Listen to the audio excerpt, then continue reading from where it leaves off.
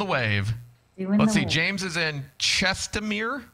Hopefully I pronounced that correctly. Alberta, Canada. All right, Ferris, can you go ahead and confirm LinkedIn?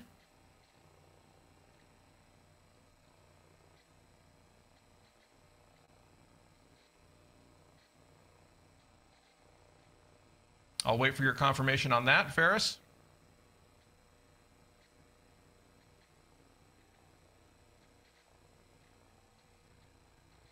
All right, good deal. Thank you. And drop something in the chat there, Ferris, if you don't mind. I am going to do so as well. Hello. All right, if you're just joining us on LinkedIn, please drop a hello there in LinkedIn. I want to make sure that we are connected. All good in the hood. I see you there. I see you there, Ferris. Awesome. Okay, so we're going to cross that one off the list. Perfect. All right, folks, if you just jumped in, I see people coming into the room now. We got about 8 minutes officially. Let me scan the room and make sure I say hi to everybody here. Angela. Hello, Angela. Go drop a hello there in the chat if you can hear me and see me. Drop a hello there. I want to hear from you, Angela. We've got David. David R. is here, just like me. Another David R. James N. and James B. are here. Awesome. Hey, David. We've got Philippe in LinkedIn. Yeah, we do. Hopefully I pronounced it correctly. And Betsy. Philippe and Betsy. Hi, Betsy. Yeah, if you're over on LinkedIn, let me know that you're here. Drop a hello. Even if you're just popping in, drop a hello. I want to make sure we're connected. Smash a like over there so more people can see this. And let me know where you are dialing in from or where you're joining today from. If you're on LinkedIn, I want to know. LinkedIn doesn't do a great job letting us know, and it's always helpful to see where people are coming in from. By the way, a little sneak peek of what's going on behind the scenes here. This is just a little bit of the technology that we got going on. You can see my hand waving at you up here, kind of mysteriously. This is my hand right here. This is a lot of the technology that we use to run these productions. This is some of it here on the screen, certainly not all of it, but it takes quite a bit of effort on our part, as well as the incredible Mindfire team to make this happen. So appreciate you being here. I see Dave Nelson over there on LinkedIn. Hi, Dave. Ooh, Edward Alton, my man, is here. Thank you. Corey, it's been a minute. Awesome. It's been a minute, but I'm at an advertising agency now and have 3 universities as clients. Wow, Corey, that's great. Thank you for being here. Really appreciate you over there on LinkedIn. And if you just joined the Zoom room, please drop a hello. I see someone called Anthony Baker. Interesting, Anthony Baker. We also have an Anthony Baker on our team. Good to see you, Anthony. How are you, man? All right, Craig is here from Oceanside. Where are the rest of you from? Let us know in the chat here in Zoom or in LinkedIn. All right, folks, I'm going to go ahead and start recording. Mindfire team, I want the confirmation on that. Give me the thumbs up, Mac. Confirmed. Or the head nod. Confirmed, okay. All right, that's checked off. All right, looks like we are getting most of the items checked off the list here. Well, it's good to see everybody. You haven't missed anything yet if you just jumped in. We got about 6 minutes before we officially start. If you just came into the room, please say hello. We're simulcasting to LinkedIn as well, so I'd love to hear from you over on LinkedIn. I see somebody's in from India. Amazing. Wow. I see Inglewood. I see Canada over on LinkedIn. If you're on LinkedIn, please drop a comment, say hello, and let us know where you're dialing in from. And also smash a like or give us a heart over there. It helps us get this out to more people. Ferris over here in Zoom is representing Nashville, Tennessee. Fantastic. Vinny, it's good to see you, Vinny. Let me know if you can hear me, Vinny. Say hello there in the chat. You ready to rock, Mackenzie? Awesome. Not your first rodeo, right? No, but it's been a while, so I'm just getting my training wheels back on. putting the training wheels back on. Hey, Joe M. I see you, Joe, over there in LinkedIn. I see Erwin is from Amsterdam. Wow. Haven't been to Amsterdam in about 3 years. Had a great time there, though. Mackenzie, have you been there? Yes, many times. I'm actually going to be there in a little bit. Yep, I set you up nicely for that one, right? Yep. Holly is here on LinkedIn. To talk about that.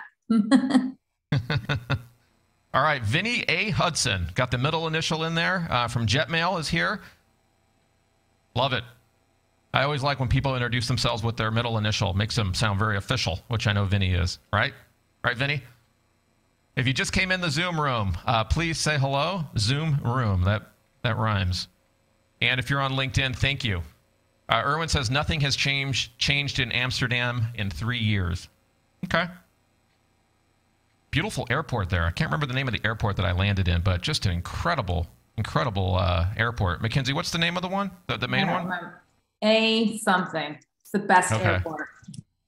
Isn't it? It's incredible. Oh, that's my last name initial. Ah, got it. Vinny A. Hudson it's really Jetmail. Okay. There we go. I messed it up. Yeah, Schipul. Yeah. Oh, that's right. Where'd you see that? Google, your best friend. Oh, yeah. Right, Ferris?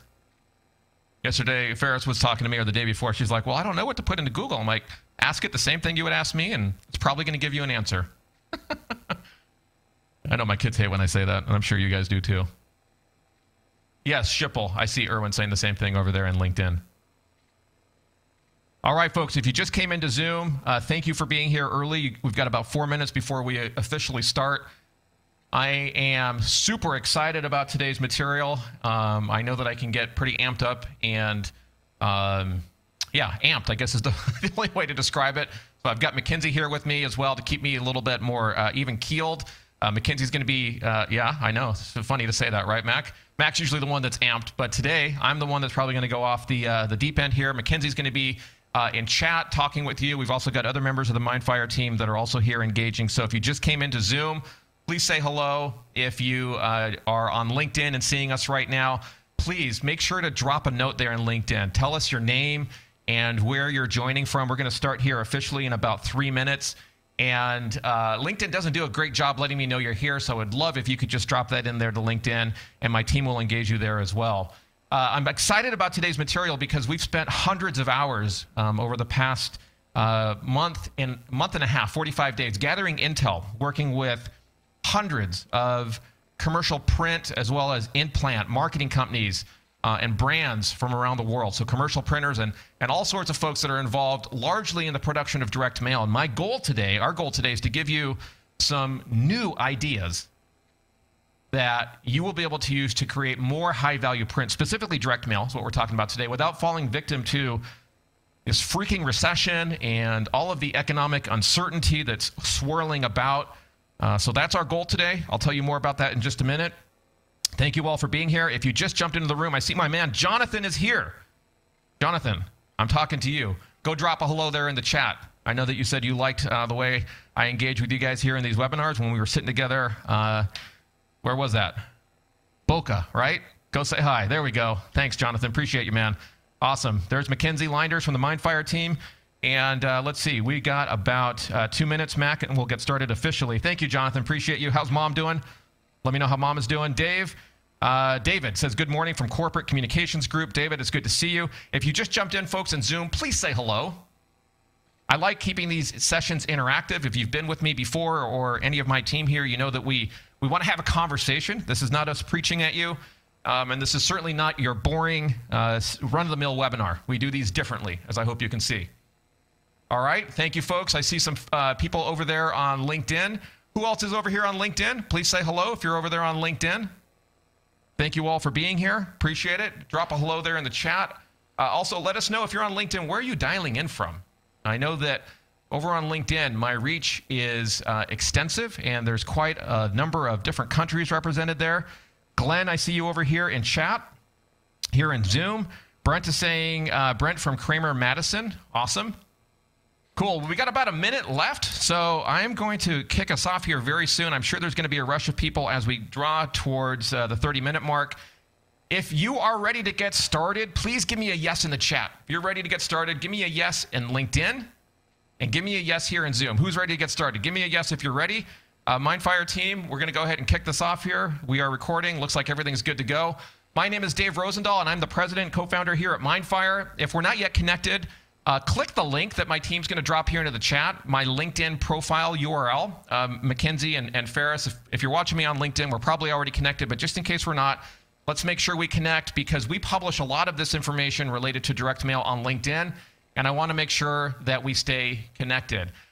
I'm guessing for a lot of you that are here with us here today, this isn't your first time thinking about the impact of the recession on your print company, on sales, on your livelihood, right?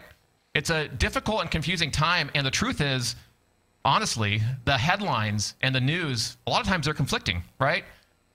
And it can be complicated. If you've tried to make sense of what's going on and you can't yet pinpoint what to do specifically for your print company, for the direct mail that you sell to clients, there's a lot of confusing information out there, and that information overload can sometimes keep us from success. By the way, I think you all know this, but frickin' prices are going off everywhere, right? They're going up. This is a picture of gas here in California. Prices on everything have gone up, which is why many mailers I speak to are concerned that, man, in normal times, it's hard enough to bring new direct mail ideas to clients, let alone right now when costs on everything have gone up. And it feels like each day is harder than the one before, right? I want to put those fears to rest by assuring you that today you're going to get at least 2 new ideas out of this material, at least 2. There's a lot more that we're going to give you, but there's going to be at least 2 ideas that you can take and apply to your business. Now, let's be real for a second here. This industry, our industry, direct mail in specific, is under attack, right?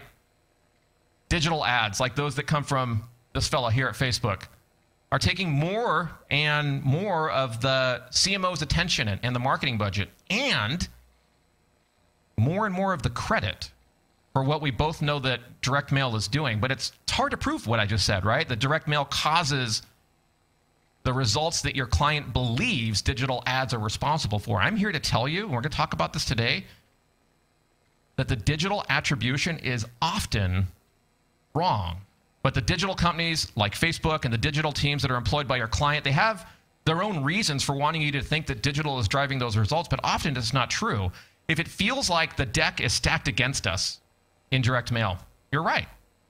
Especially in the case of the social media companies, they don't benefit from you or your client succeeding with print, right? Mark here can't buy his $150 million lot unless he steals from the direct mail budget. You might think I'm crazy, or maybe you know I'm right. They take attribution for the results that print should actually get credit for. My job, if I do it well today, is to show you the reality of what's going on and how you can fight back, all right? So the goal specifically today for you is, if you're a print and mail company, whether you own the company or you work for the company and are responsible for selling and bringing your clients new ideas that use direct mail, or if you're just starting to think about how the economy and the changes in consumer behavior are impacting the direct mail you do for your clients, then I'm going to give you some insights that can allow you to take some steps forward. I know there are some more experienced mail professionals with us today.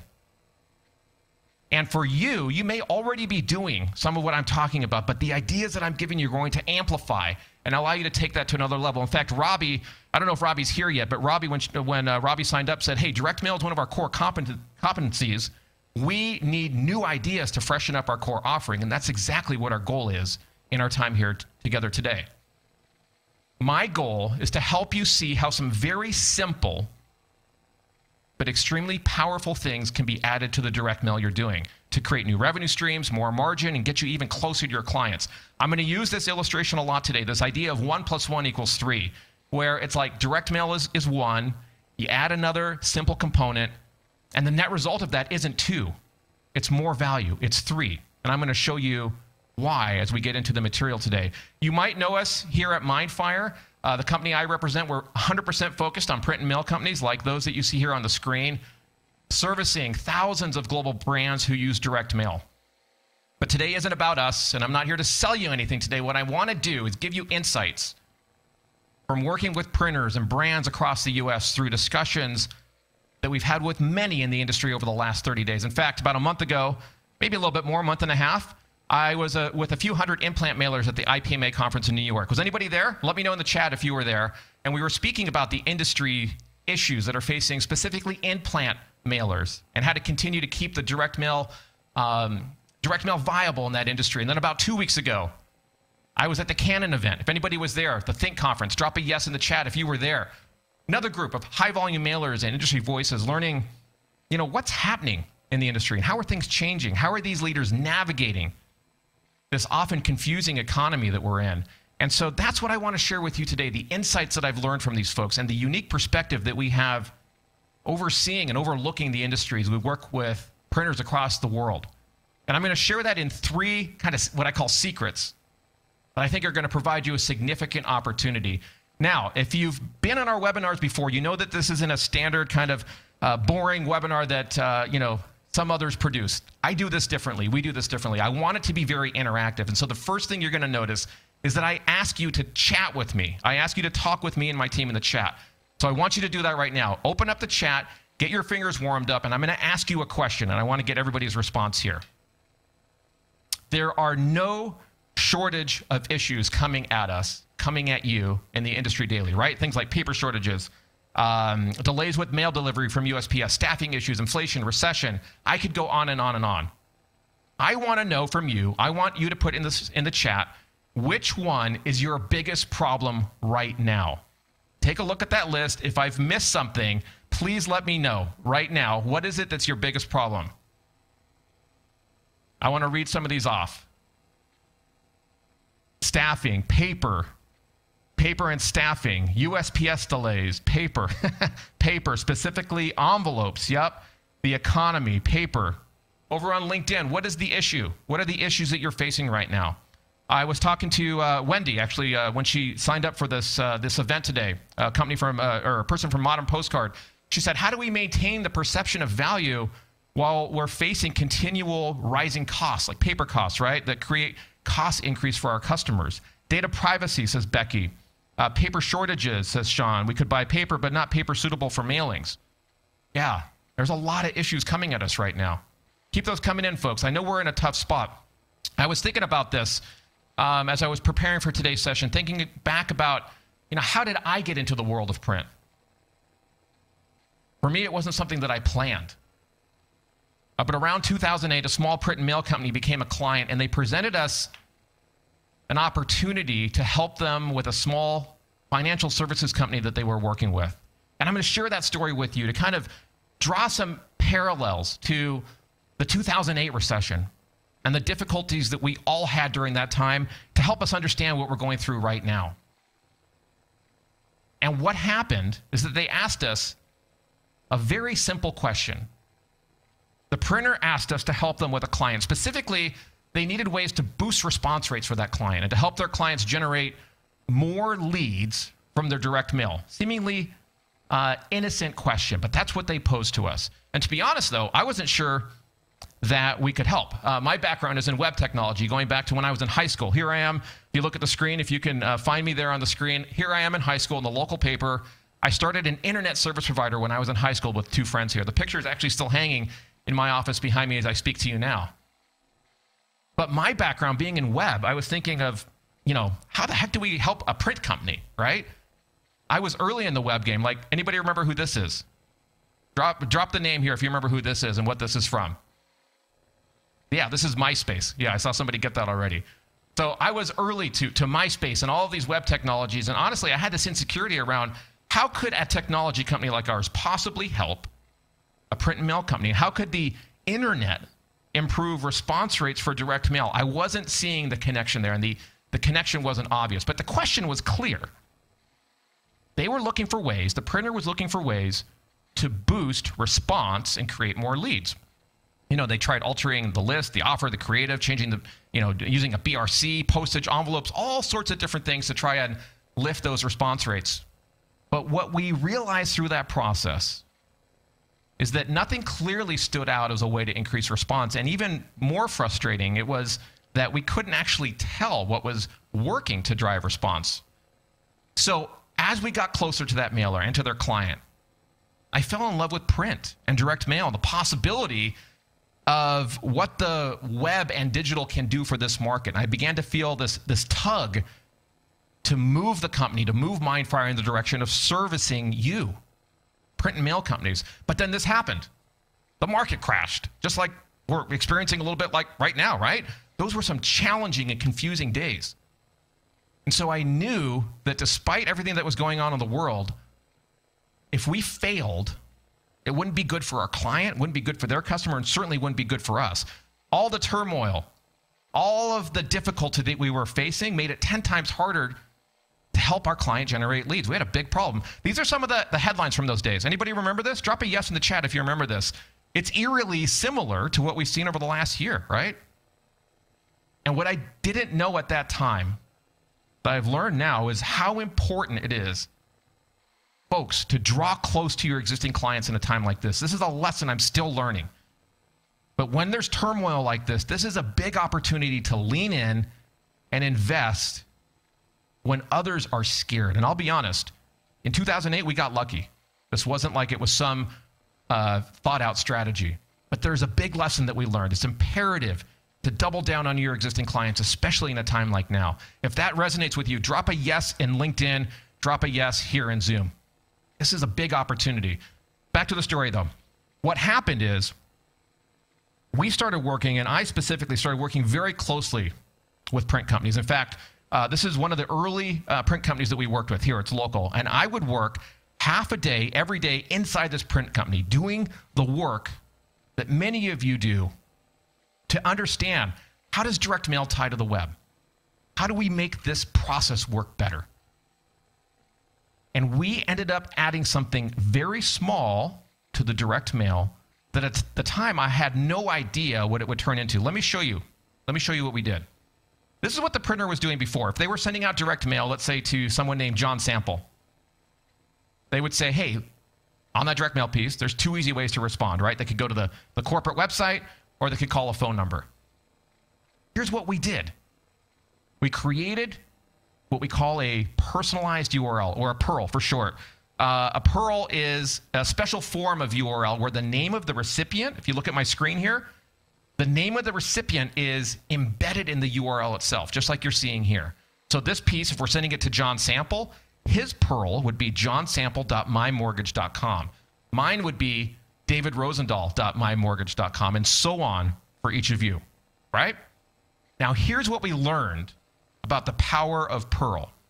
Over the course of the next few months, as this was unfolding, what we realized is that it was a deceptively simple strategy and deceptively powerful. In other words, it had the power to make things easier for the consumer, the person receiving that mail, because it gave them a way to respond online. Back in 2008, it wasn't necessarily clear that everything was going to the web. Now, you and I both know that that's the case. But what happened is we were able to tap into that movement. And for the printer, it gave them visibility, a way to prove that what they were doing mattered. And for the brand, the end customer that was leveraging that direct mail to engage their customers, it gave them real-time leads. That's a big thing. Speed to response is critical for many of your clients. Being able to react to leads in seconds, in this particular case, changed everything. So that's kind of where this all started. Now, what happened from there, I remember this day, I realized how important all of this was when AWS, where our platform was hosted, went down. I suddenly realized how vital this had become to our client and the end customer. Here's Jeff Bezos. I blame him for this insight. Here he is laughing at me for being so slow to realize. Maybe he's laughing because he tripped over one of the frickin' servers at AWS. I don't know what happened. But all jokes aside, this was the light bulb moment when I realized there's something here. People don't call and freak out. The customer was calling upset, right? Because AWS had an issue. They don't call. People don't call and freak out unless it's important. At least most people don't. A few weeks back, I was with Brent Taylor from Ricoh. Strategic Sales and New Business Development at Ricoh, VP. And as I was sharing the story with him, he reminded me something, that print, direct mail, is communication. The value of direct mail is that it's the first step in communicating between you and your prospect or client. And what I realized in 2008 here was that the value of the direct mail plus the PURL, when taken together, when Jeff Bezos freaking tripped over the damn server, that disrupted the portion of the process where the real value was. In getting a response from the recipient, in generating leads that turn into sales. And that communication process had been impacted, and both the print company as well as the end customer were aware of this because of the PURL. And so that was the light bulb moment where we realized every single piece of mail needs this. Every single piece of direct mail that demands a response from the consumer needs a trackable digital counterpart. So if you're doing direct mail, and that direct mail requires a response from the recipient, you need to give that person a way to respond online. Even better, that link needs to be personalized so that your client, the brand that you're providing service to, knows who's responding. Even if they don't complete the form or whatever it is on the other side of the link, the Pearl allows you to know that. Are you getting this? Let me know if I'm explaining this well. Give me a yes in the chat if you're getting this. Give me a yes on LinkedIn. Give me a yes in Zoom if you're getting this. What we did is we created a three-step simple framework. I'm going to share that with you now, which now has been used by tens of thousands of companies since that time. By the way, if you want a copy of this presentation, feel free to take a picture of what I'm about to bring up here on the screen, or ask my team and we'll send over the complete deck to you after the event today. You don't have to write all of this down. I want to make sure you get this. If this is helpful to you, we'll send it to you after the event. All right, here's the framework. Here's what we found work to make print direct mail an order of magnitude more valuable. 3 simple steps, okay? First, on the direct mail piece, you look at step 1 here, add a Pearl to that direct mail. That was the first part of the framework. Second, we created a dynamic landing page, or what we call a Pearl microsite for short. That is a landing page that's specific to that campaign and that person, personalized to the campaign and that person, to capture response from that direct mail piece.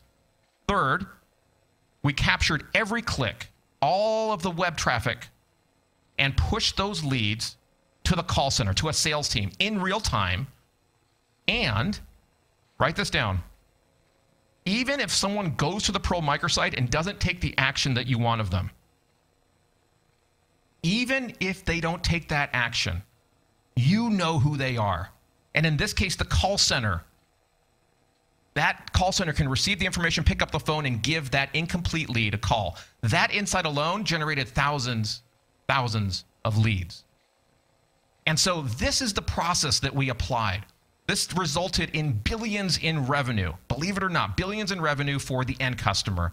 And for the print company, it allowed them to transform and really take the next step in their evolution, because this kind of technology drew them closer to their customer. And for us here, that's kind of my backstory, right? That's what brings me to this stage, the opportunity to speak to you, to speak to folks around the nation around how much of an opportunity there is to help print and mail companies fight back against the things that I described to you a moment ago.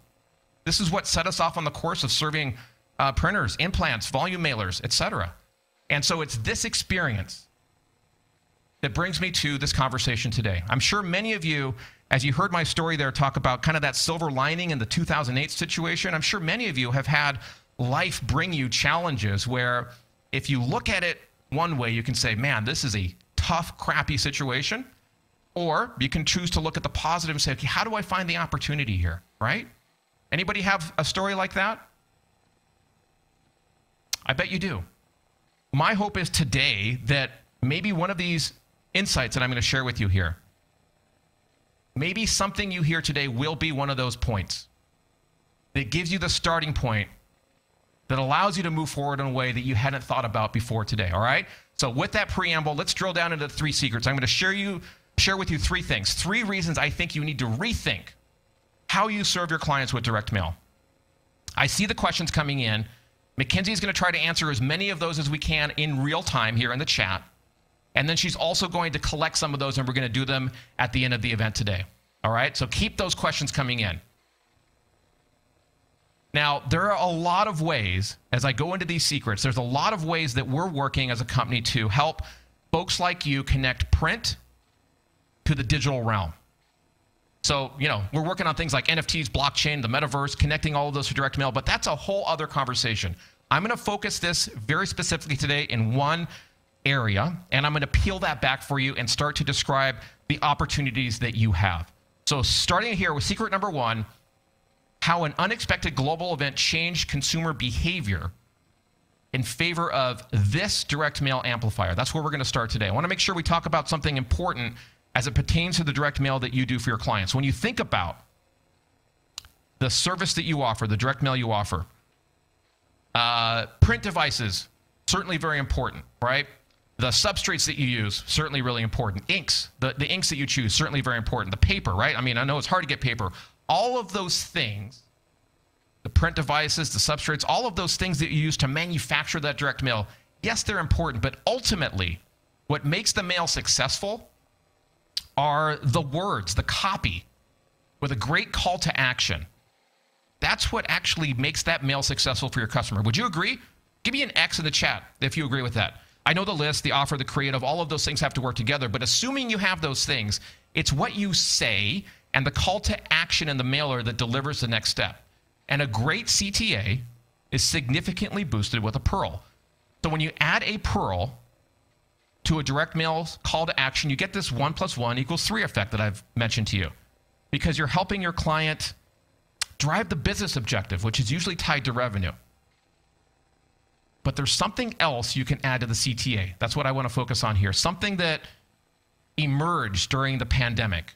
We were all living our lives. I'm sure everybody remembers this, moving along nicely. And then suddenly, right, COVID got in the way of so many things. It was deeply impactful for us, had a ripple effect in the industry. I'm sure many of you can remember the challenges that that we all experienced. And in fact, we're still experiencing some of those challenges now. But through that process, something very powerful happened, something that impacts your direct mail. And what happened is that consumer behavior changed relatively quickly, very quickly over that period of time.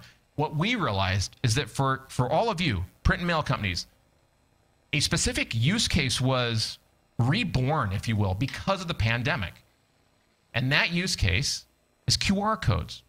Now, before you tune out and say, hey, QR codes are a thing of the past, hold on a second here.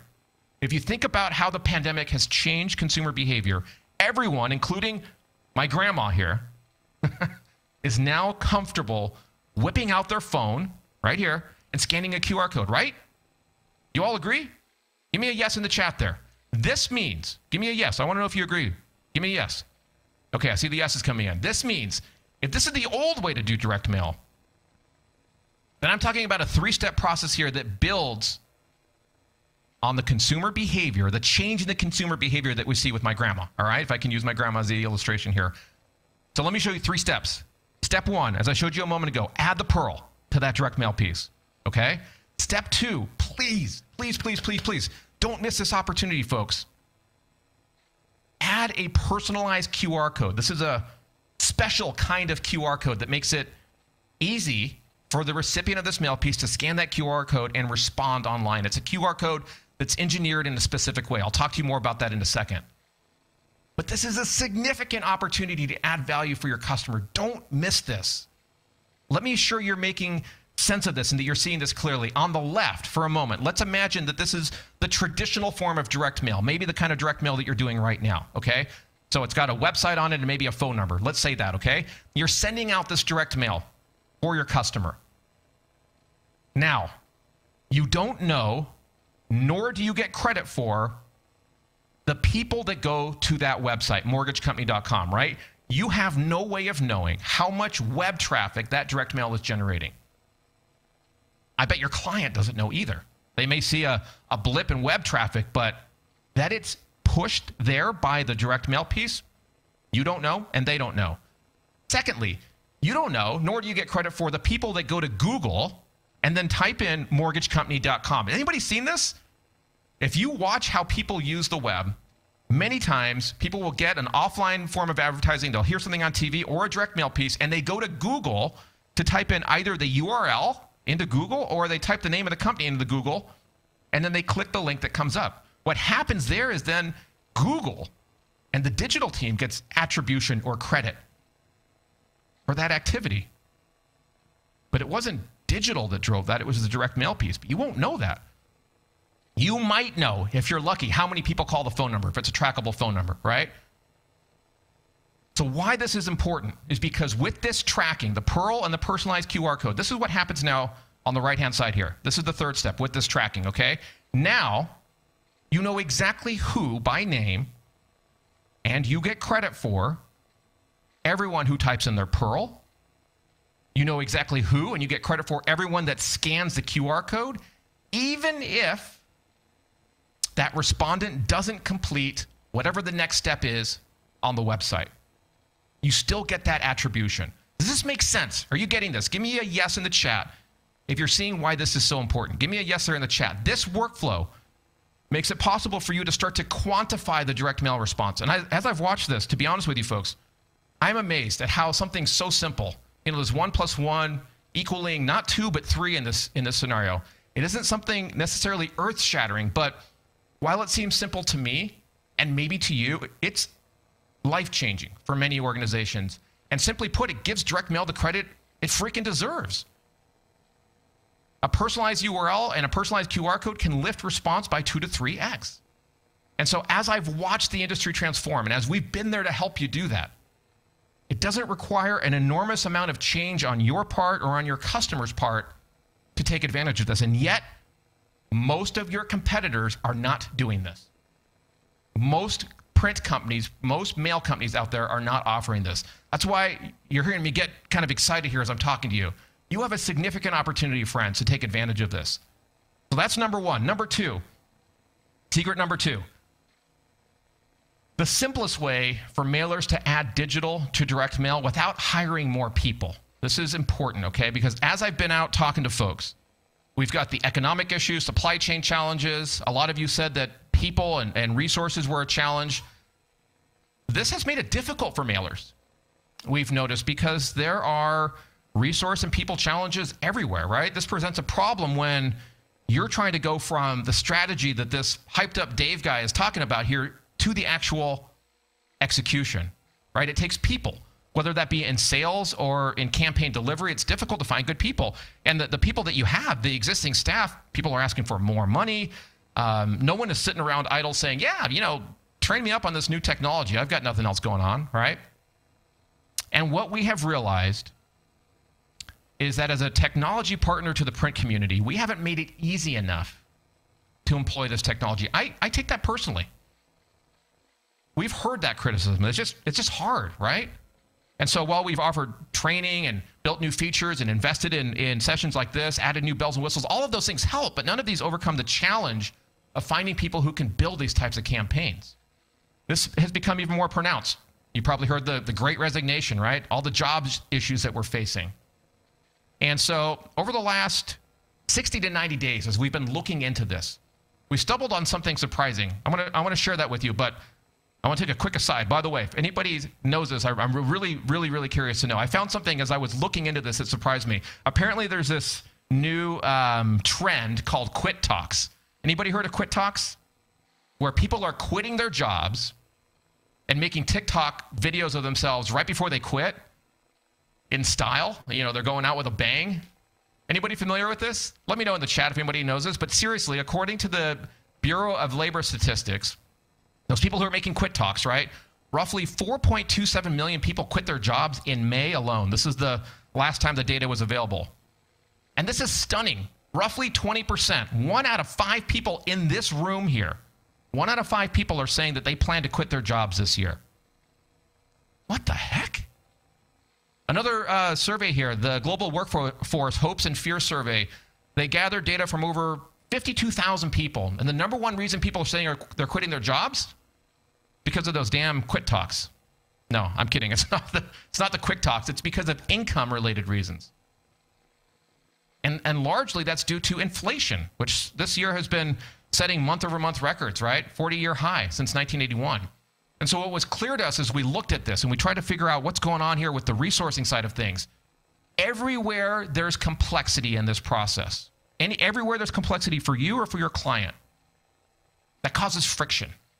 Friction in the adoption process. And when things are difficult to sell and deliver, it's bad for our clients and it's bad for us too. Here's what we found. These kinds of workflows, if you look at the screen right now, these kinds of workflows, these are the kinds of workflows that you can create for a Pearl campaign, microsites, business rules, versioning rules, emails, all of this incredible technology. All of these things taken together are incredibly powerful and drive response. But most print companies, most print folks have a hard time delivering this, coming up with this kind of solution. It's not something you're accustomed to, right? Developing a complete direct mail marketing solution. We realized, man, we're asking for a lot here. This isn't easy.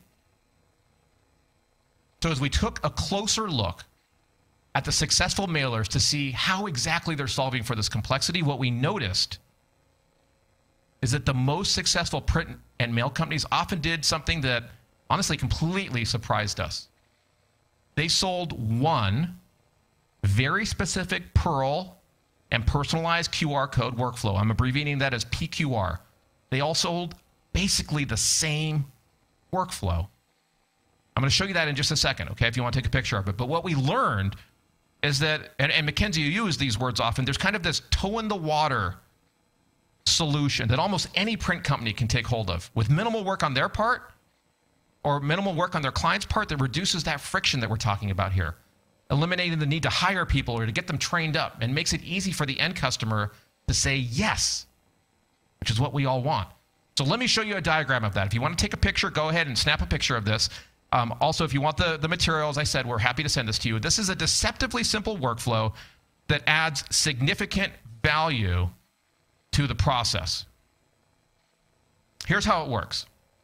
Step number one, add that personalized URL and personalized QR code to the mailer, right? We've talked about that. Now, when somebody types that Pearl or scans a QR code, instead of taking them to a complete microsite that you need to build out or that you need to work with your customer to build out, the toe in the water here is to do what we call a transparent redirect. In other words, take the person who types the Pearl or scans the QR code, take them to an existing page on your customer's website. That could be a form. That could be some sort of data capture form, some sort of lead capture form, anything like that that the customer wants to drive traffic to. The key is that now you're generating a real-time lead alert, and you're able to report on the efficacy of that direct mail. Give me a yes in the chat if you're getting this. The Pearl and the personalized QR code lead to an existing website. Okay, so instead of anonymous web traffic going up and down on the corporate site, your customer's website, now you know exactly who that is. Give me a yes in LinkedIn if you're getting this.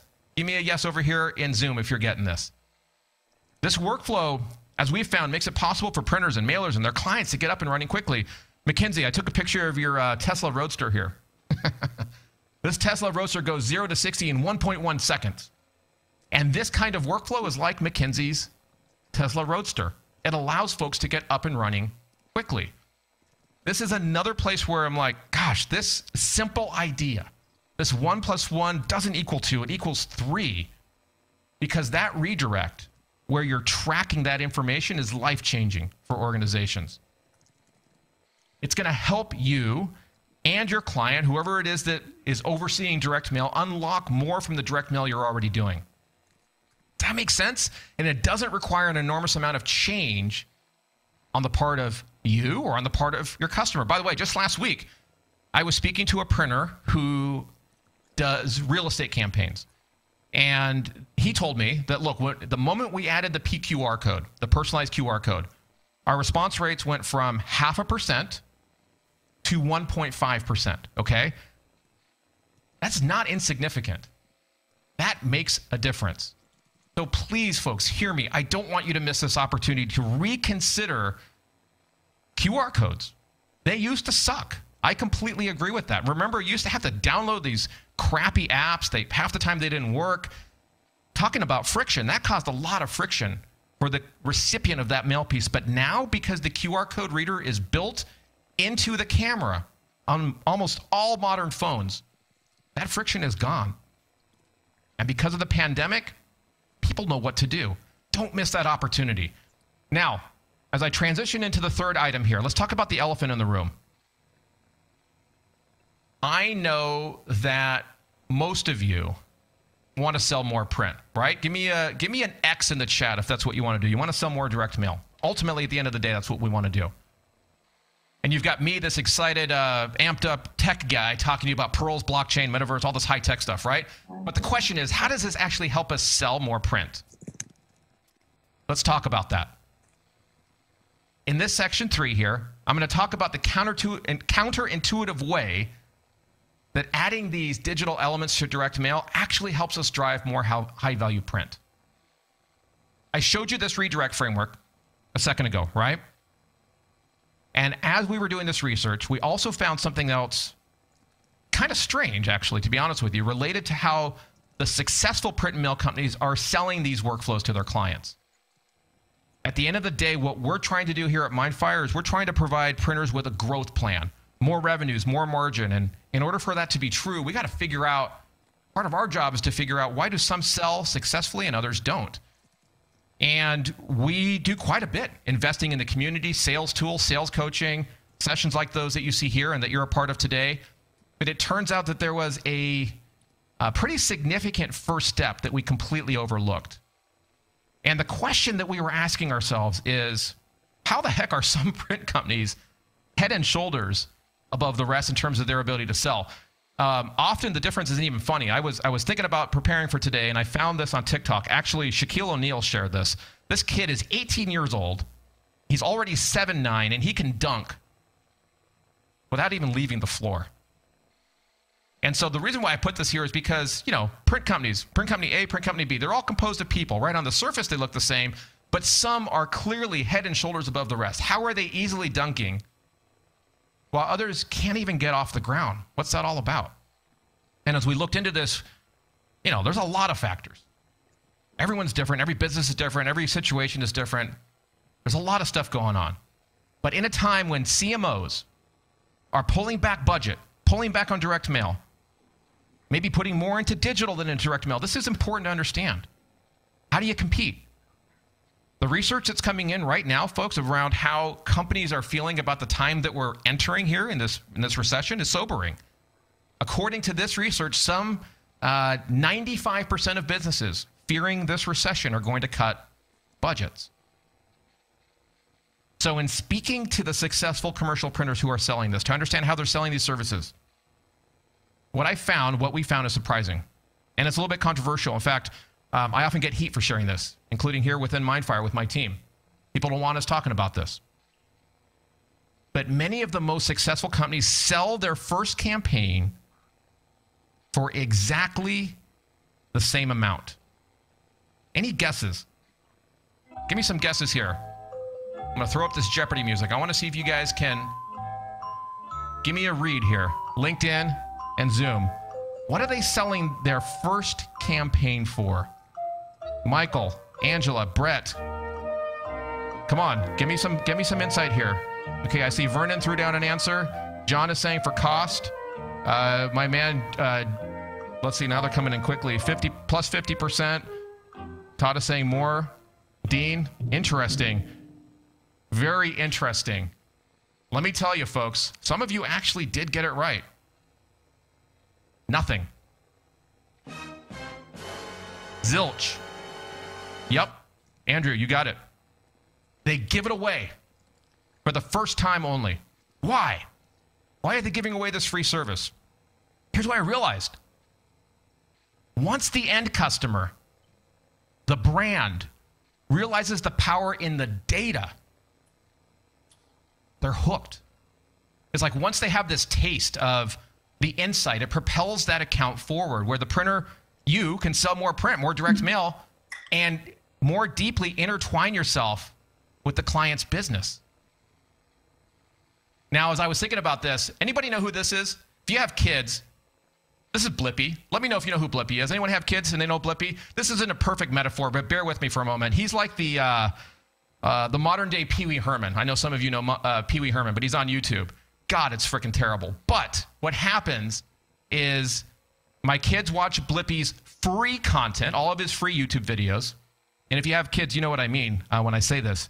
They get hooked. Then what happens? Well, YouTube shows them ads, stuff that they want to buy.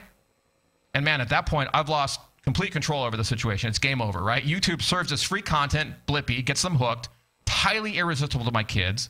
Once they have that first taste, then YouTube starts making money by selling them ads and selling crap to my kids and pushes my kids to buy more stuff that my wife and I have to buy at the happiest place on earth, which is, of course, Target. My kids love Target. But joking aside, just like once my kids get a taste of Blippi and they have to go back for more, the same is true here. I realized that by giving away this service for free, once these printers hook their clients with the data, and because of that insight, once they showed their clients how they were flying blindly before, right? That data becomes gold. Now, I've got a great partner here who's on the call right now. He gave me permission to share this. These are some snapshots. Let me illustrate for you just a simple example of some of the data that you can provide your clients. This is redacted to protect the client, but let me show you the kinds of insights that you can start to provide your client. I wanted to get the wheels turning here for you, get you to start to think about how significant an opportunity is to tap into the data. Let me first of all remind you where these reports fall into the process here, right? Let's take this toe in the water example. Put the Pearl and the PQR code on the direct mail piece. When somebody types that Pearl or scans the QR code, track that response as it goes to an existing website, right? And now in step 3, we're talking about the reporting, the insight, the result of all that activity. So that's what you're seeing here on the screen. Here's a dashboard view that allows you to start to understand key questions. Questions like, what's driving response? Is it when we mail? Is it the template that we're using? Is it the teaser text we're using? Is it the envelope? What is it that's driving response? Maybe it's the teaser text. Well, what else is driving a response? Is it something about the individual? Is it their FICO score? Is it the rate spread that we're offering them? What is it that's allowing us to find success with this campaign? Michael, I don't know if Michael's here, from Alpha Graphics in Seattle, I think it was. When he signed up, he said, how do I differentiate on the same product that our competitors can produce and that they're trying to sell for less? How does one differentiate these days? Do you think if you offered, Michael, this kind of insight that your competitors are not, I can assure you of that you'd stand apart? What about for the rest of you? If you could offer this to your customers, do you think you would stand apart? And so it's this gold, this data that allows you to do more of what delivers results, that makes it irresistible to your client after you give them that initial taste. And that's what we uncovered here. Venice, I think I'm pronouncing your name correctly, from Canada.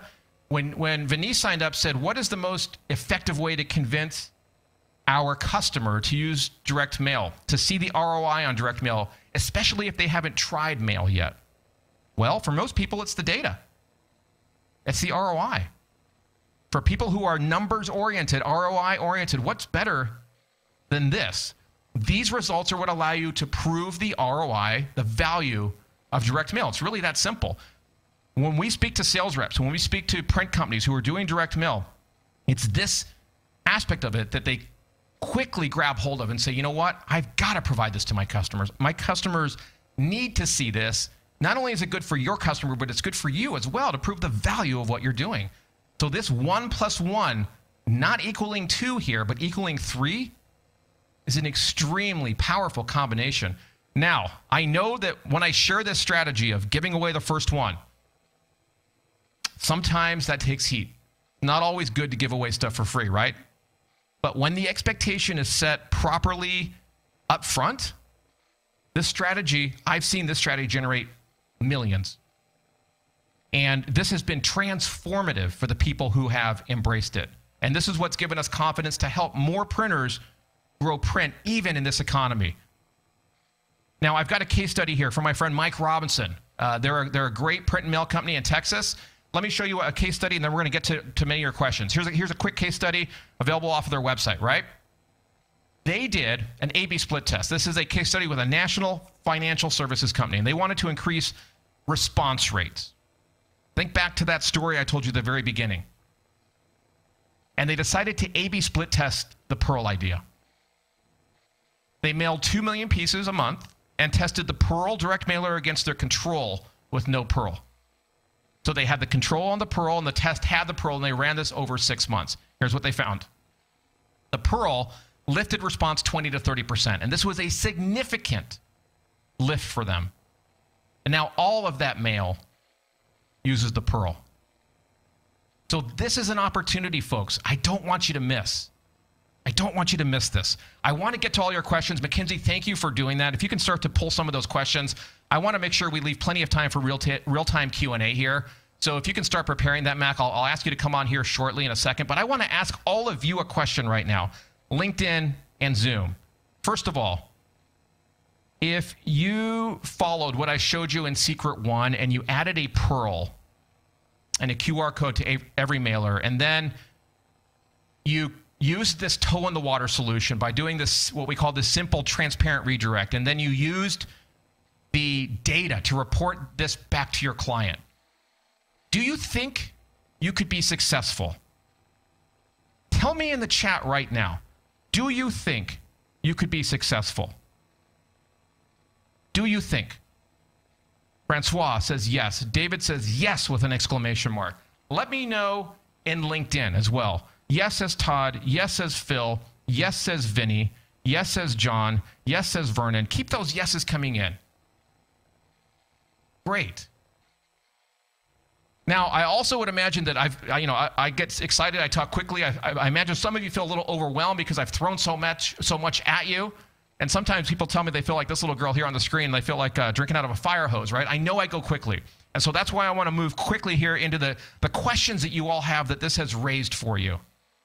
So, Mac, please start to pull those together. But before I do that, I want to make sure that, as Mackenzie's pulling that together, that if anything we've talked about here today, if you agree, if you disagree, if you want to dig into this further for yourself or for a customer, I want to give us an opportunity to talk one-on-one about this. If today's session has sparked any desire in you to go deeper and to see, could this work for you? So I asked my team to set aside some time over the next week so we can speak with you personally about how we could supercharge the direct mail that you offer your clients. If you haven't started, if maybe you've tried and it hasn't worked in the past, or if you're just not sure how to get to that next step, there's no obligation, of course. We're not trying to sell you anything here. We just want to talk and see, how could we help you? How could this help you? So my team, Mindfire team, please take this URL, drop it into the chat, and folks, if you want to book an opportunity to have a conversation like that, take a moment. You can turn me down as Mackenzie is getting those questions ready, and go in there, and it's a very short form. Fill in that form, and we'll make sure that we allocate some time and talk to you about your specific situation. I know everyone's situation is a little bit different. Let me clarify who this is for, who this call is for. If you're a print and mail company, maybe you're in ownership, leadership, sales, marketing, production, and you do direct mail for your clients and you want to offer more value to your customers, then this call is for you. If this describes you, then let's talk. By the way, I know that these days it seems like time is flying, right? And that the years, the months, the weeks, all of those are going by faster than ever. Anybody feel that, or is it just me? If you feel that way, by the way, you're not wrong. I couldn't believe this, but I saw this last night, 2 nights ago. The Earth is actually spinning faster than usual, and we had our shortest day in history on June 29th. Anybody know that? This is real. Our days are getting shorter. It's science. So if you need help, let us help you save minutes, hours, days, weeks, months, maybe even years in this process by having that conversation. Now, the other thing, I know I've shown you some stats, and I've given you some numbers about the efficacy of adding Pearls and PQRs. I know some of you are skeptics, right? Statistics can be manipulated. Let me show you what I mean by that. These are actual true stats, okay? It turns out that there are 1.4 billion people in China, right? There are 7 billion people on Earth. Therefore, statistically, you can't argue this. 1 out of every 5 babies born on Earth is Chinese. So you could say statistically that if you have 4 kids like I do and you're expecting a 5th, it will be Chinese. Now, don't be surprised. That's my stats joke for the day. I'm not going to give you another one, but don't be surprised. I know I'm jesting here. I'm making you laugh here, but I know some of you are doubting a little bit. But why not just find out if this is true? What if you are wrong? If you have 4 kids and you're working on the 5th, I hope I'm wrong in this case, of course, unless maybe you're Chinese. But let's just talk. Take a minute, turn me down, fill in that form, and if you want to speak further, book a time and opportunity to talk to me and to the team. So, Mac, with that little prelude, I hope you're ready. Let's take some questions, Mackenzie, and my Mindfire team, please drop this URL into the chat, www.mindfiremarketing.com/yes. And now, Mac, let's get to all these wonderful questions here. Awesome. So I have a bunch of questions from the audience, which I've gotten from the chat. But first, I have a question. So just because I've been listening, if that's okay with you. So back in the beginning, you said that our first print and mail company, the one that we worked with, specifically asked for this. And I don't know, I feel like it's a little bit hard to believe just that they specifically asked. So when you say that, are you saying that the end customer came to us and said, hey, we need pearls or QR codes, or tell us a little bit more about that? Because I feel like a lot of times our customers are not coming to us specifically asking for it. Dang, you come out swinging, Mac, with the first one. Well, no, that's a really good catch, Mac. You're absolutely right. So let me just rephrase that. The end client, the end customer was not asking for like, hey, can you add pearls and PQRs to my direct mail? So you're absolutely right in that. Okay. What they were asking for was to increase response and generate more leads. So I think what you're getting at, this is something we see even today. I see a lot of print reps fail, and for that matter, print companies fail, because they say, you know what, my clients are not asking for this new technology. Right. They're not asking for this new substrate. They you know what? They're not asking for me to print it on my Indigo or on my Canon device or whatever. They're not asking for that, right? You're right. The customers care about the outcome, the leads, the sales, the response. Folks, it's not their job to come and ask you for pearls and PQRs and the dashboards like you saw today. You know whose freaking job that is? That's your effing job. So if your customers are not asking you for that, and Mac, thank you for calling BS on me there. I really appreciate that. That's what Mac does like 90% of the time, by the way, here at Mindfire. She calls BS on me. But you're absolutely right, Mac. The printer knew that they needed to provide a better service to their customer. The end customer isn't going to come and ask for a specific technology. Okay, I'm gonna get off my soapbox. Yeah, Mac, I will next just question. Really quickly, and then we'll go. I was on a call with a customer and their customer, and the first thing that he opened with and said is, so this is the printer talking. He said, part of my job here as your partner is to come to you with new ideas that are going to help you get to your results. So I thought that was a good talk track. So anyone who's trying to talk to their customers, that might be a good intro statement, because then immediately you provide value to them. So just give that to a lot of people are asking if they can get the slides in the recording. So let's just address that. Oh, yeah, definitely. So if you want the slides that I've shown you, what we'll do is we'll package this up as a PDF. We'll send you the PDF, the recording.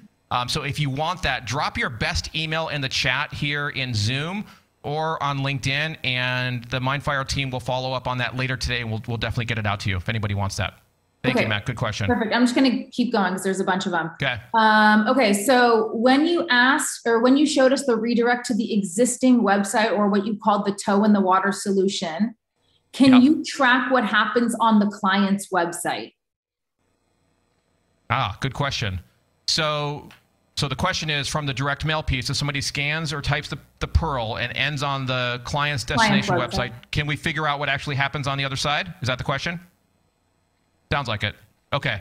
Yes. So there is a pixel or a tracking script that your customer can insert on their website that allows us to create that closed loop visibility back into Mindfire to report on the entire process. So the answer is yes. Okay. Let me know if I answered that, whoever asked that question. Mac, let me ask you a question. I saw this come in. I don't know if it was in Zoom or LinkedIn, but someone was asking about just roughly, like, what are the costs to the print and mail company to do this? If you can just give just some high-level guidance. This is probably something we can talk about in a call if somebody's interested, but high-level guidance on the cost to the print and mail company if they want to offer this. Yeah, so if you are a print and mail company and you want to offer it, the good thing is it's not all up front, meaning you can do it based on volume. So typically it's a very small, what I call incremental cost per piece that's really insignificant to the overall program. So it's not very expensive if that's what you're asking. Okay. If I didn't see who asked that question, please let my team know, or go to that URL, www.mindfiremarketing.com/yes, and let's talk further, make sure we get that question answered. Next question, Mac, what do we got? Next question, is creating a Pearl a simple process for each unique customer? I think they mean if you have a large list. Got it. So the Mindfire technology creates the Pearl, and actually the way we're doing it now, because of the people issue, the staffing and the resourcing issue that we talked about just a moment ago, is you send us your mail file or mail files, and the Mindfire team does the creation of the pearls and the PQRs for you. So you don't even need to use the software in order to do that. We do that work for you to eliminate the need to go and hire or train somebody and get them up to speed on using the software. The Mindfire team does that, so it's not that difficult to introduce into your workflow process. So let me know if I answered the question. Who asked that, Mac? Tom B. Do you remember? Tom B. Okay.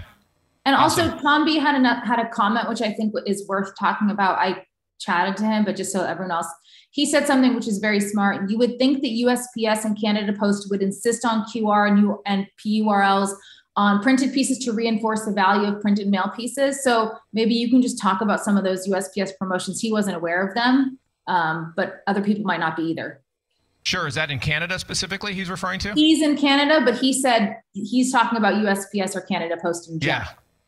Yeah, so we're actually going to do another webinar specifically on that with an expert on the postage incentives that are available. But here in the United States, for the USPS, much of this digital technology that I described to you today, actually, you'll get an incentive, 2 to 4% off postage if you run campaigns using this kind of technology. So the USPS does incent you to do this.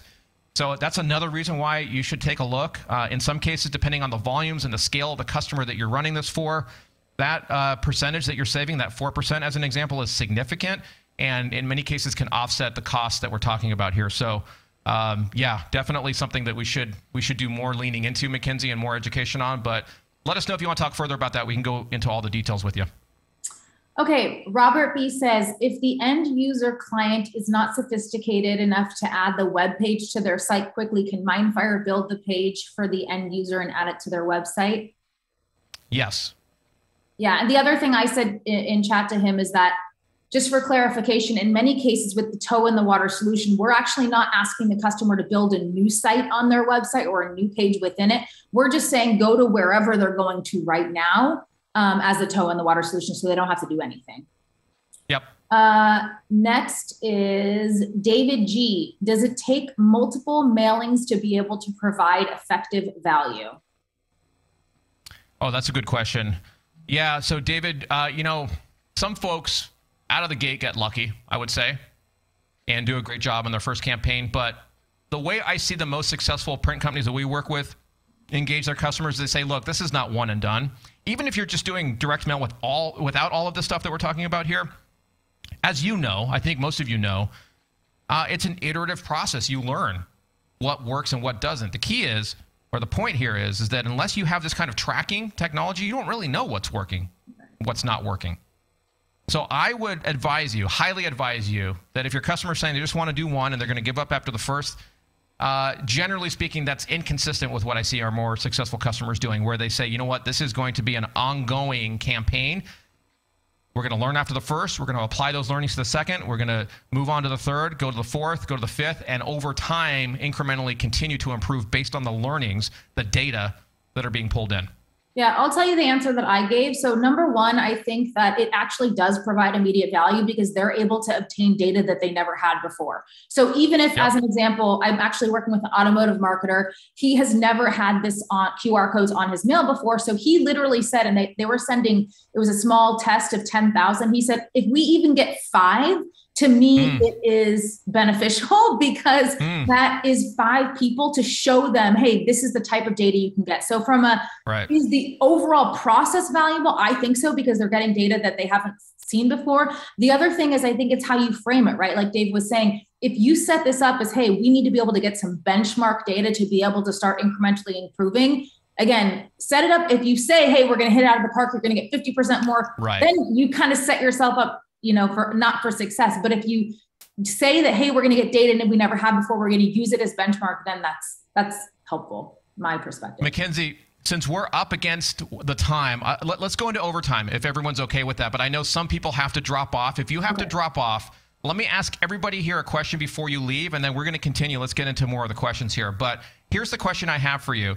At the very beginning, I said my hope was to give you at least 2 new ideas, 2 new sparks of an idea that you could apply to your business. And what I want to know is just give me one. What's one thing that stood out to you today? LinkedIn, tell me, please. Zoom, people here in the room, tell me. Tell me before you have to leave. We're going to go into overtime for sure here. I want to get to all the remaining questions. But what is something that stood out? I see Phil saying PQR code stood out. I see Kevin C saying QR codes. LinkedIn, where are you at? Let me know, LinkedIn. What is it that you garnered out of the conversation today? Francois saying the responses in real time. Dean is saying adding the QR code. Come on. What else stood out to you folks? Give me the gift of some feedback here. LinkedIn, I want to see what you got out of this.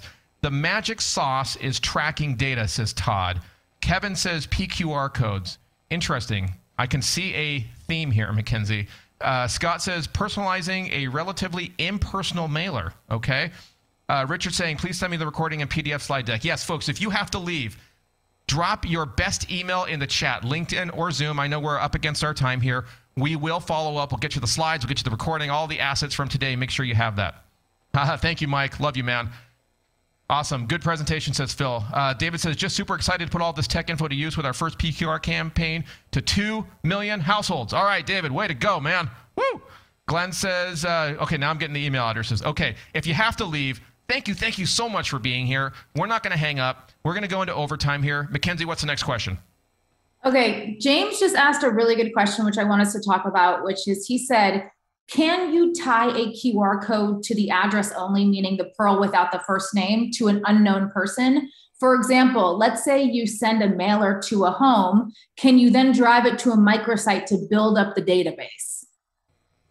Why don't you answer that, Mackenzie? Okay. You saw the question. What's your answer? So James, I love this question because you're spot on. So as an example, if you are sending a mailer to people within 3 miles of a new whatever it is, right? Or some location, you don't know who those people are, but you have their address. The answer is yes. You can drive someone to a simple microsite where you ask their first name, last name, and phone number, or their email and their phone. And using that direct mail, you can drive them online to be able to obtain that data so that you build up your customers' database and have now people that you can call and email. So absolutely, the answer is yes. Next Fantastic question. Yeah, next question. Yeah, smart. Yeah. How easy is this to do at my company? Do I need a lot of people to do it? Well, I would say that the most successful companies we see have a few roles. I would say the most important role that you need is a champion. Who asked that question, Mackenzie? I didn't note it. Okay. Sorry. Whoever asked that question is a great question, but at the very least, you need a champion, somebody who embraces the technology, embraces the value, and becomes the in-house resident expert, if you will, around how this can be applied to direct mail. Now, with the way that we are servicing our clients these days, because of the staffing issues and people issues, all of the stuff that we talked about, because we do the work, you really don't need more than that. Yeah. Obviously, you need to equip your sales team to go out there and be eloquent and talk to prospects and talk to clients. We can help you with that. We provide tools and resources to help your sales team do that in training. But at the very least, you should identify a champion in-house who can be the point person in-house to carry this stuff out and equip the team to be able to do the work that they need to do. The actual nuts and bolts, the implementation and all of that, we do. Some of our clients do say, hey, you know what? We don't need Mindfire to do the work. We'll use the Mindfire software to do all the work. So there's a platform that some customers use as well to do the work themselves if they're equipped and resourced to do that. So that's what some do. But to get started, you don't need a lot, but you do need that champion. You need somebody who's fully committed. Mac, how would you answer that? Yeah, I would say you need someone who has the relationship with the customer to be able to actually bring them the new ideas. So that's number one. Okay. If you have relationships, if you or anyone at your company has a good relationship with your customer where they're open to hearing your ideas, which I hope everyone does, to me, that's the most important thing, because from there, you can simply say, hey, I want to tell you about a new idea I have that's going to help you get better results. And then with this new program we have, you don't need to have anything from there. Like once they say yes to trying it out, we'll do the rest. So from that perspective, I'd say that's the minimum. You can always build on from there. But like we always say, I'd start with the toe in the water solution and build from there. Make it easy on yourself versus having this inhibitor in your mind, which is, oh, it's really hard. I need to have the software. And then you don't do it, right? I'd rather you start with something and toe in the water solution and get the value to your customers versus making it a bigger deal and then not, having that stop you from starting. That's my answer. I see Tom said, Mackenzie, Dave, I have to leave. This was really of great value. Thank you from New Brunswick, Canada. I'll try to get some traction and be in touch. Awesome, Tom. Thank you for being here. You were awesome. He asked so many great questions throughout this, so I appreciate your interactivity. Next question. Okay. This is specific to us. Robert B wants to know, do you have any prepackaged programs for small printers to resell to our B2B clients? Mac, why don't you answer that one? This is what he likes to do. Yeah. So yes, Robert, we do. This is sort of the toe in the water solution, making it easy for you to get started. We'll follow up with you and we can talk about your needs, and then we'll make sure we get something for you and help you roll it out to your customers. And who was it that asked that? Robert B. Robert, thank you, Robert. Appreciate that question. I have 2 questions from Joe F. So the first one, Joe says, regarding the first campaign free, all the print, I assume not the postage. Yeah. No. That's a good clarification. Next time I do this, I need to do a better job there. It's the Pearl and the PQR portion specifically. Who asked that question? That's Joe F. Okay. Joe, you get the audience applause here. Good job, Joe. Yeah, not the print, not the postage, right. The technology portion that we talked about, the pearls, the PQR code, the tracking, and all of that. Joe, let me know if that makes sense. Thank you for that clarification. Next question, also from Joe. Good question. Nonprofits, what are your thoughts on this vertical market with this technology? For nonprofits? Yes. Is that the question? Yeah. It's one of the verticals that we see a lot of activity in. For appeals and fundraising and other communication, where you can target the mailers to the different demographics, whether they be by income level or if they've given in the past. There's a lot of different ways to slice that data. For an organization that's doing direct mail and wants to drive donations. In fact, I think we have a case study around this for fundraising and such. Definitely applicable. So if you want to know more about that, fill in the form, the www.mindfiremarketing.com/yes. We'll set up a time to talk, or we can drop your email here in the chat. We'll get that over to you. All right, next question. George P. Are your print clients building microsites, or are they working with existing web links? Both. George P. asked that? Yes. Yeah, both, George. What we found, to be clear, is that when we would go to a print company and say, look, your first step is to create a campaign with a microsite, that causes friction, both for you, the printer, as well as for your customer. Whereas if we go and say, hey, look, your first step is add the Pearl and the PQR and redirect to something that already exists, well, that's a lot easier to do. What happens once you do that and you start presenting the data and showing actually what's going on is that then the customer says, you know what? Instead of taking them to this page on my website, could we make a landing page specific to the direct mail? And George says, well, I'm glad you asked. Yes, we can. And so you start to create this roadmap, if you will, for your clients of let's start here, let's go here to step 2, step 3, and so on as they begin to understand the process. But some of our clients definitely do start with a microsite, but it's not something that we would recommend for everyone out of the gate. There is a toe in the water solution that allows you to kind of ascend clients through that process. Mac, how would you answer that? Would you say anything differently there? Yeah, I would say that, again, going back to what I said before, we are trying to make it as easy as possible for you to be able to roll out these solutions to your customers. And so the idea of building a microsite with staffing issues and all the other challenges, for most people, it's too far from where they are now. If you're already doing this, you're adding pearls, you're adding QR codes, then yes, the next great step might be to add a landing page, right? But if you're not doing it at all and your customers, you're not providing this to your customers, again, what's the one step forward you can take? So you can do either. It just depends on if you're able to, what the easiest way to get you started is so that you can start to get them that value. You know what? I got a question for the audience. I have my good friend here, Mike. Mike, would you be willing to come on the air?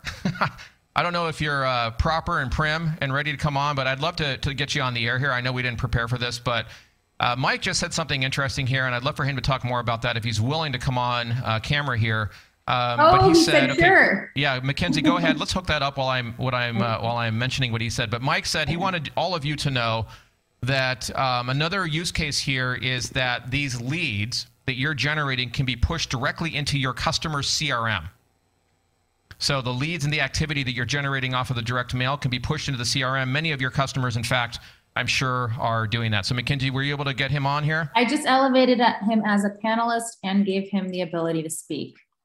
It's kind of nice, like being able to control if we can let him speak or not.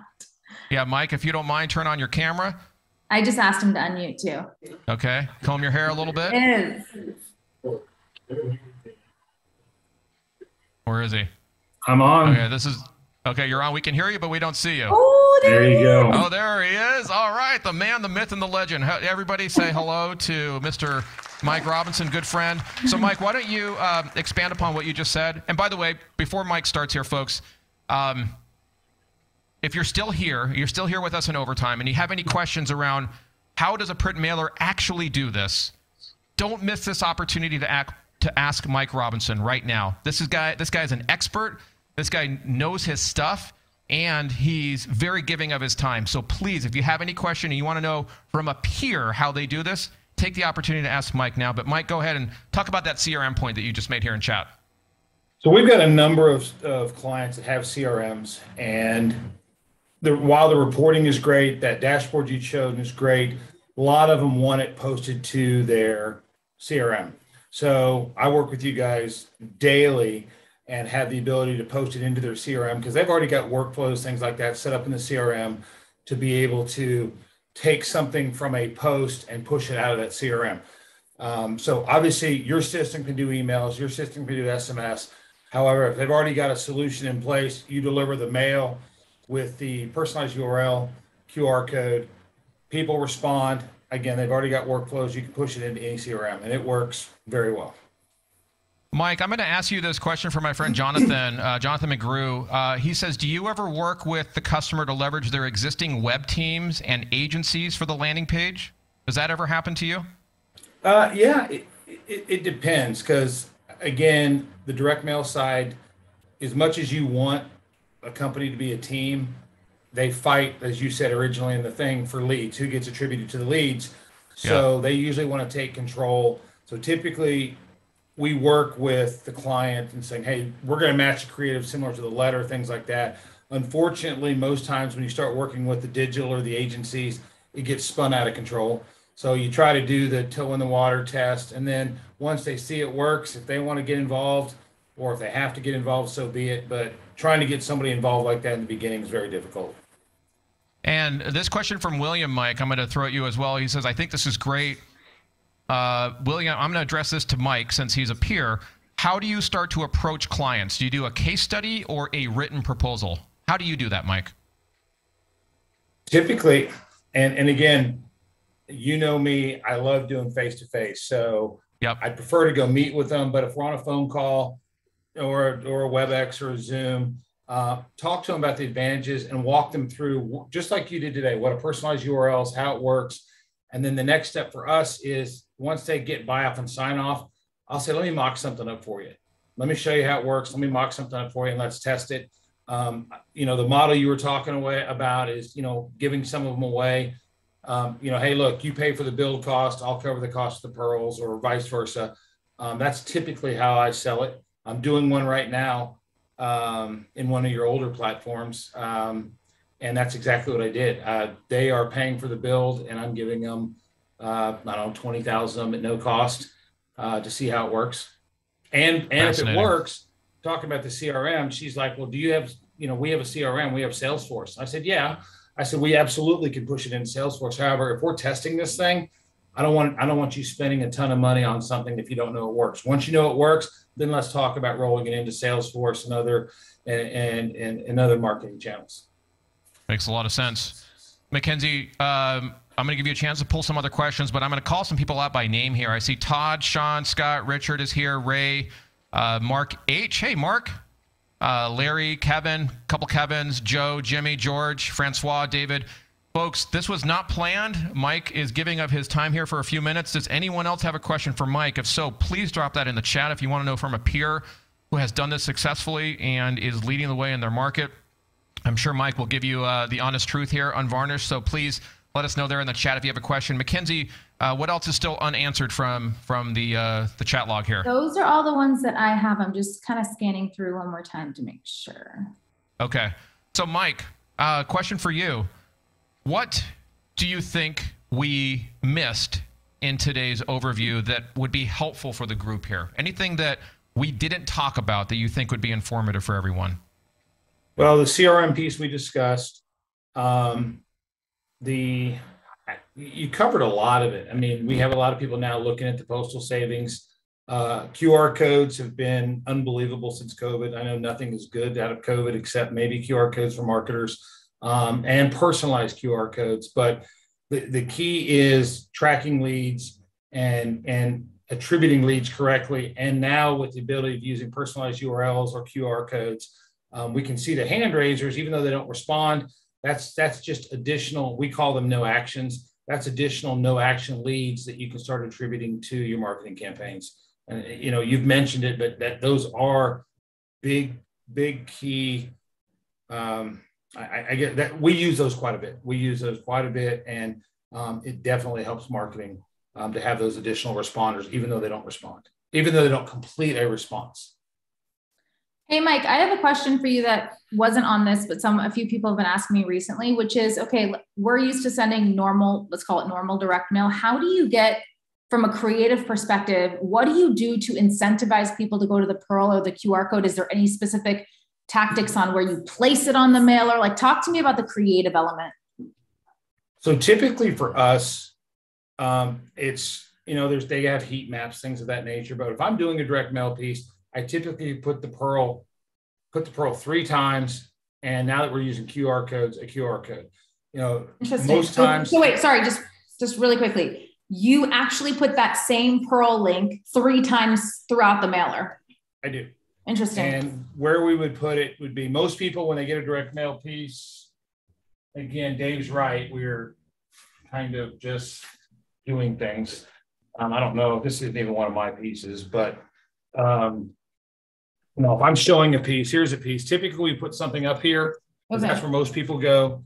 Up here, maybe in the body of the letter here, and then possibly down here, and then a QR code there. And that's what we typically do. And I try to avoid a lot of text.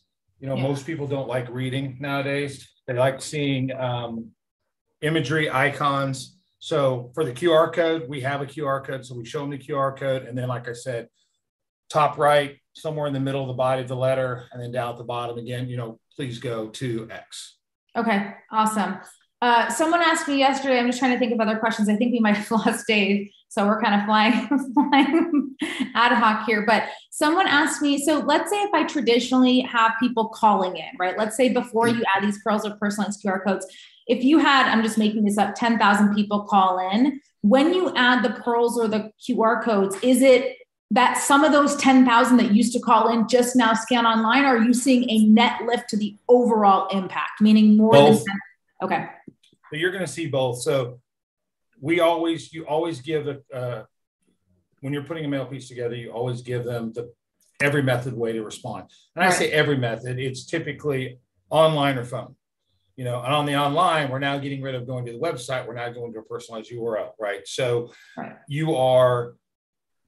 if you have 10,000 people call, you know, no matter what, there's always going to be people who want to call, and there'll always be people who want to go to a website.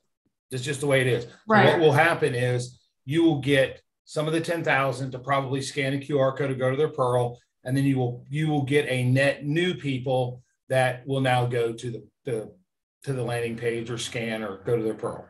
Yeah, I kind of talk about it as casting a wider net, right? Like, you're always going to have your people that are calling, you're always going to have your people that want to go to the web, but the more options you give people, the more you're casting a wider net to give people the ability to answer in the way that they want.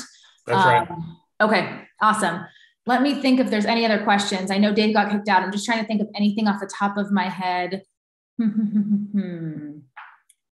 How about this? If you're working with a customer, is there someone specific on the customer's end? So like the marketing person or the data person that actually is most interested in this, or is it kind of anyone that you're speaking to? It depends. It depends on the client, but most times our direct contact, the person that's handling direct mail. The fight typically is, oh, well, that's now digital. That's not mine. But no, it's not. It is digital, but it's not. It's direct mail. Right. It's a direct mail response mechanism. So you control the phone number. You need to control this personalized page as well. So typically it's our direct mail contact. typically not data. It might be the marketing people if they want to do some sort of creative, but it's usually your contact. Well, whether it's your marketing manager, your director of production, whatever it is. Okay, awesome. I have one more question, and that's specifically on the reporting. I did see earlier in the chat, you were saying you love the new reporting.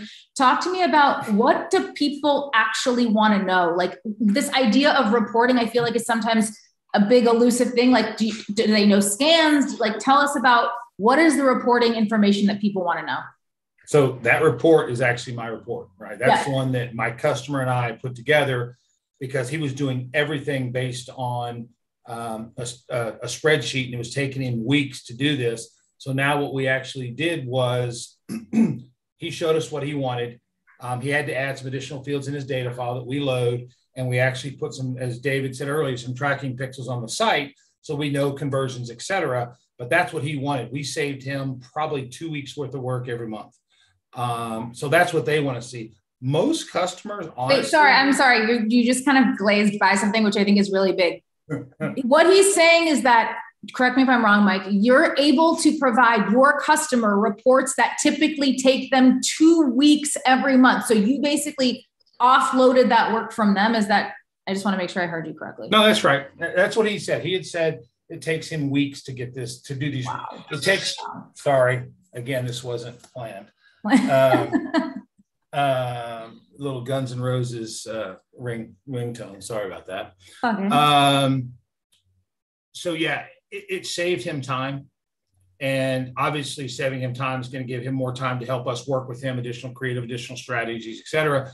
But most clients, they use the reporting, but they don't use it the way they should. Most of them have CRMs. That's why when Dave asked me to come on, I mentioned that CRM. Most of them have CRM systems, and they're utilizing them and want to capture that information. And they already have a lot of reporting.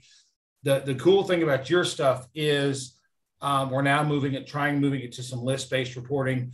And I think that's going to help. And that might actually augment or give the client better reporting than what they're seeing in their CRM. Awesome. Another question. Sorry, I told you it was the last one, but that's okay. Has having these ability to do this been able to get you into new accounts? It always has. I've been using you guys since you were still in high school, I think, Mackenzie. No, it probably God, 2009. Does that sound right, Mackenzie? I think so. Yeah. Like I actually remember the first thing you told me, we were at a trade show, and you said this was your shiny object to get into customers. You always said, look, print and mail is what we do, right? It's in the name of our freaking company. This is what we actually want. But this shiny object of this reporting and this data is what allows us to get into it. So that always kind of stuck with me. Yeah, you got to have a differentiator. Anybody can print and mail.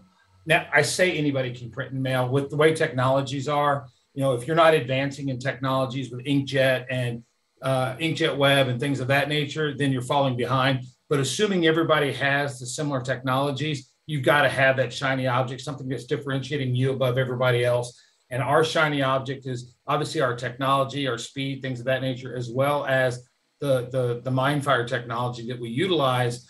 I mean, I know I'm probably one of your only customers that meet with you guys on a regular basis to help give you guys insight on what to build, because that's what our customers want. So yeah, we have that shiny object, we utilize it, and that does get us in the door quite a bit with opportunities for sure. Awesome. Well, Dave, you're back. Good job, Mackenzie, carrying us forward. Huh? I said, you're back. I was about to give him the last word. So now you're back. Do the last word, baby. Do the last word. Yep. Go ahead. Mike, close us out with the last word. Words of wisdom on a Friday. Words of wisdom on a Friday. Nothing on this. I mean, your site is great. We utilize your site.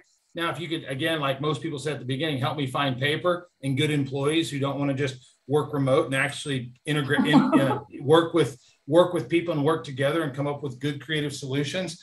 And again, paper, envelopes. Yeah, that's basically it. All right. So you're saying good people, paper, and Mindfire. Yeah. That's your Friday afternoon. that absolutely is. You guys are a great partner. We love working with you most of the time. But no, you guys are great. You guys have helped us grow our business substantially, and we appreciate it. You know, we wouldn't be where we are without you guys. I'm sure it's vice versa. Oh. Wow. Absolutely true. Thank you, Mike. And I know I put you on the spot bringing you on the air, but I appreciate you, man. I see David, Kevin, Tom, Todd are all still here. Let's give them 30 seconds, folks. Any last questions for me, Mackenzie, or Mike? The 3 M's. Anybody? If not, I will bring us to a close. Yeah, you like that? Alliteration? Let's see. Kevin saying the same issues in Canada with, I think, paper and people is what he's talking to. Paper, people, postage, right? Those 3 Ps. All right. Thank you, Kevin. Appreciate you. All right, Mackenzie, I'll go ahead and bring us to a close. Thank you, Mike, for being with us today. Thank you, Mac, for, fielding the questions and carrying us over there in the brief interruption of my my absence here. I appreciate all of you who are still here. Thank you for being here. If you got value out of this, please let us know. We're happy to help in any way we can, and we look forward to seeing you the next time we do one of these events. Thank you all. Have a great rest of your day. Thank you. Thanks, everybody. Bye-bye.